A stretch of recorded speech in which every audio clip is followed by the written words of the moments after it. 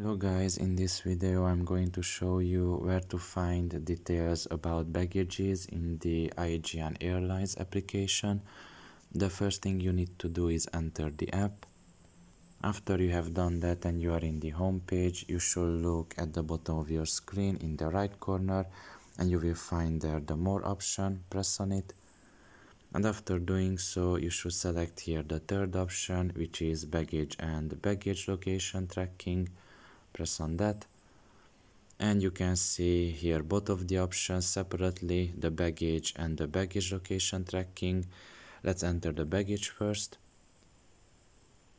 and here you can see basically every information you have to know about baggages.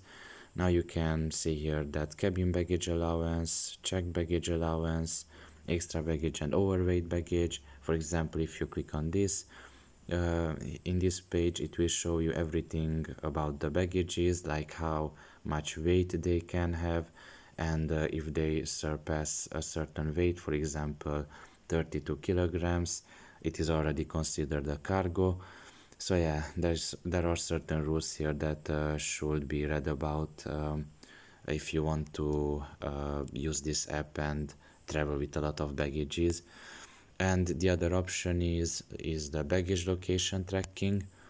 If you enter here, you can see that in this case I have no information available for my baggage. It's because I don't have any baggages. Basically I haven't made a trip with baggages yet, but here you can basically see the information about your baggages usually.